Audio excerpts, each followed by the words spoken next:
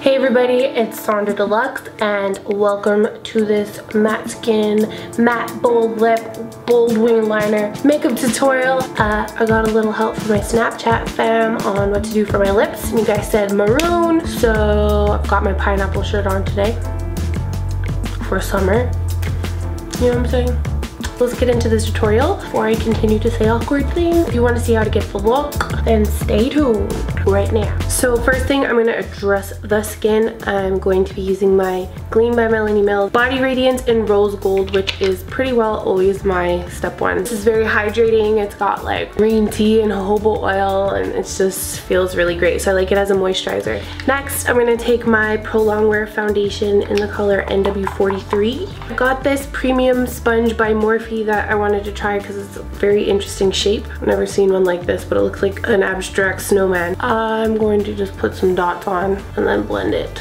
Oops, put that right in my hair. Usually I just use my fingers if you're new to my channel, but I'm gonna be very fancy today. I personally like my fingers better just because it's quicker, but I'm gonna try something new today. There's some foundations that I find you do need a sponge or a brush, but the Pro Longwear, which is what I usually wear, I find it's really fine with my fingers. Whenever you're applying foundation, you always want to start where you want the most product. So for me, it's right in the center of my face, and for most people, that's usually where the kind of imperfections are.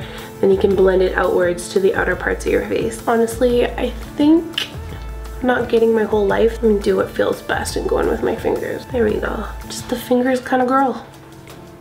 Next, I'm going to take my Tarte Creaseless Concealer, and I've been really liking this just for how dewy it is.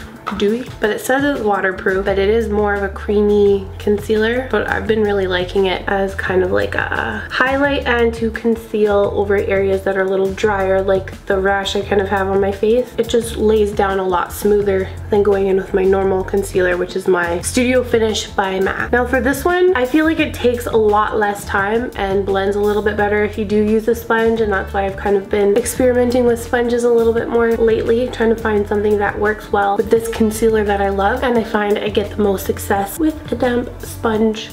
So sometimes certain formulas kind of need a sponge or a different applicator, and some things are really great with your fingers. The color rubbed off on my Tarte concealer, so I can't really tell you what shade I'm using, but it's definitely nowhere near what you would expect me to be wearing. I usually wear like light medium shades with a peach undertone, so I have a tiny bit of the concealer on my hand still, so I'm going to use that to sculpt out my brows, and I've got this MAC 195 brush to do that. Usually I don't do my eyebrows first, but I just thought I'd skip to that step today. But I wanted to do this before I do my contour or bronzer, because it'll kind of soften the edges of this really crisp line that I'm making right now with my Profusion Bronze in 30M by Makeup Forever. I'm gonna do a little nose snatching, and I'm starting underneath the brow. Oh, I don't know if you can see that, but I accidentally stabbed the powder with my metal part of the brush. But anyways, this is the Smith 122 brush. I'm just gonna blend in a little area, and I'm pushing right up against the bridge of my nose, following the line to the tip. You don't want to follow your nostrils because you'll get a weird triangular shape. There you go. You can already see the definition on that one side. I like to start building up color right underneath here and pulling it down, building up right underneath the brow and pulling it down to the tip.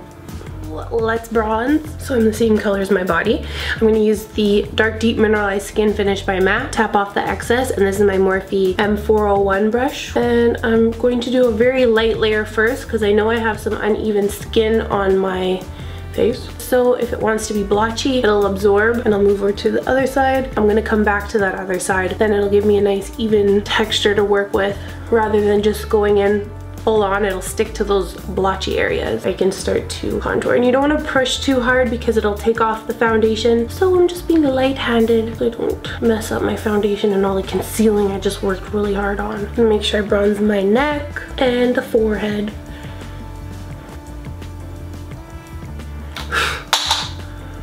Oh my gosh. Can't get these damn hairs off of me. Sometimes when you just wash your brush, they freaking shed. So I'm just gonna let them hang out there because whatever. So I'm gonna get into my Morphe 35F palette. pillar. And I'm gonna go into this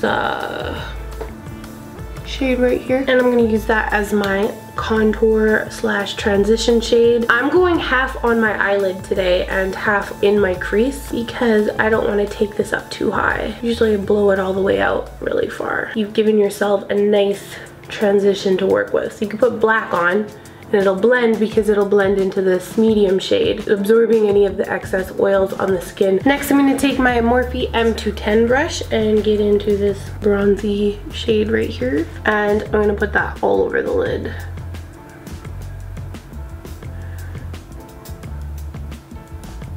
And I'm using the small brush just to keep it nice and tight on my lid, blending it all the way around. And I'm gonna go in with this olive color here, and I'm gonna put that on my lower lash line. Same thing, dragging it about 3/4 of the way in, not putting a ton of product. Next, I'm gonna take my Tarte clay paint liner and a MAC 210 brush. Holy shit. I did get it on my face every time. Don't squeeze too hard. I'm gonna do a total dramatic wing liner. I'm gonna start with the wings, go for it.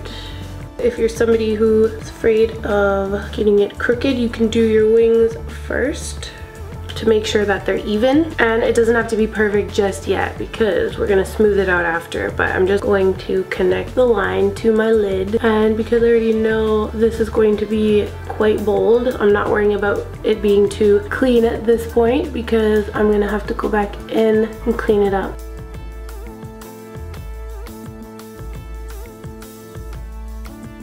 So I'm just going over to make sure that it is nice and opaque and as thick as I want it to be. And then I can just go through and clean it up. And I think what I want to do is make this line a little bit longer.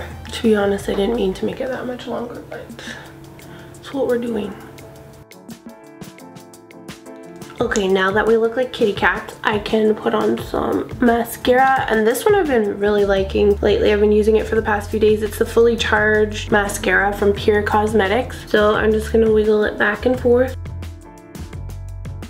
So for my lashes, I'm gonna use the Scarlet Lashes from Huda Beauty, and I chose them because they kind of wing out and they lay flat towards the center, kind of spring up at the end so you can really see the winged liner. And I'm just dropping them down as close as I can to my lash line, and then just wiggling them in place, making sure that they are secure. So I took to my Snapchat family to ask what color I should do for my lips with this bold wing liner. So I'm going to do a maroon lip. I took off my lips and tried a few colors on. Whenever I put my foundation back on, it leaves me like this mustache, so sorry about that. Anyways, let's do the lip. I'm gonna start at the Cupid's bow. I'm just trying to do no fuss, keep it in the lines. This is the ColourPop Lippy Pencil in the color Ellery. And once you do the Cupid's bow, you can just connect the edges. And do the same on the bottom part. So I'm gonna start in the center. My lip really curls at the bottom, so I can never see what I'm doing, but that's fine because it curls underneath anyways. And then once you've got the bottom, you can just connect the edges again. Now because the pencil is a little different than the lipstick I'm wearing, I'm gonna fill in the lips a little bit. Now I'm gonna take my Lipland lip crayon in Viking. It's very matte, and I'm gonna go over everything. It's kind of more of like a brown color, to be honest with you. Like a chocolate cherry kind of color. And whenever I try and make my lips look nice, I get this like brown fuzzy line. I'm gonna take that same brush that we used to do the eyebrows with and a little bit of my foundation, and I'm just going to carve out the lips and hopefully get rid of that mustache I was telling you about. So I also asked you on Snapchat if I should highlight or not, and you guys said no, keep it matte. So I'm gonna highlight using some powder. So I've got my Hot Makeup Touch Me Up powder. I'm gonna go right underneath my eyes. This is a powder that I really like for my dry skin. Right down the center of my nose, center of my chin, underneath this eye. And we'll do the center of my forehead. Alrighty, so there you go. You have a summer matte skin with winged bold liner and bold matte dark lips. I hope you guys all enjoyed this tutorial, and shout out to the Snapchat fam for helping me decide what to do. Thank you so much for watching, and don't forget to share, subscribe, and follow, and love yourself and stay pretty, and I'll see you guys again in the next video. Take care.